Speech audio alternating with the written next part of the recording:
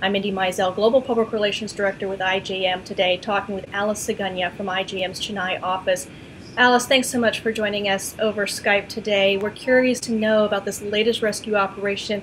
I understand it was the second largest rescue operation to date that IJM has conducted, and you actually got to be on the ground participating in this rescue. Just tell us about it. Basically, it all started because of a distress call that a government official received. And then tracing the signal, he was able to locate the brick factory where the laborers were trapped. As soon as he entered, he saw hundreds of people running towards him asking for help. Can you talk to us a little bit about what their lives were like on a regular basis while they were enslaved in this brick factory? Basically, the living conditions are very bad. They are made to work throughout the night sometimes. The children are forced to work. They don't have the freedom to play. And we heard that they have to work close to, ranging from 14 hours to 22 hours in a day. So they hardly get to sleep. What was the most difficult part for you on this rescue operation? What is very difficult and very challenging to see and observe is the complete lack of accountability on the part of the owner for the crime committed, the offense committed by the person. Because we see that there is no remorse. I know you have been assisting International Justice Mission for 11 years now on rescue operations. How does this one compare, and what was going through your mind when you saw that there were hundreds of people inside that building? This case personally is a unique one for me. Generally we initiate cases, but this was completely and fully initiated by the government officials.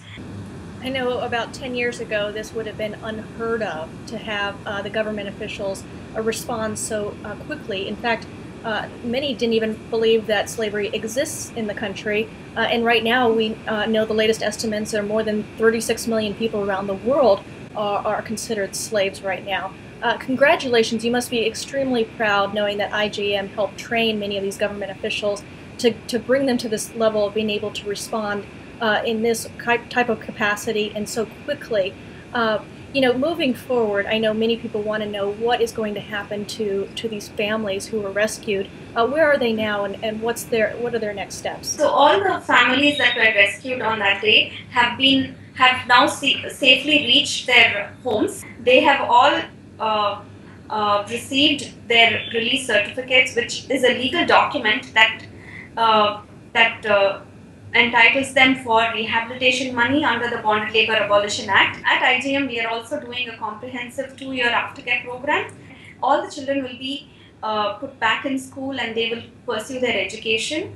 And not only that, we will be identifying any skills that are there within this group of rescued laborers, and we will be able to provide additional training like vocational trainings so that they can find their own employment in their own state. They have the freedom to dream for their family. They have the freedom to think and plan what do they want to do with their lives in the coming years. And lastly, what would you like people to know about slavery, especially in India?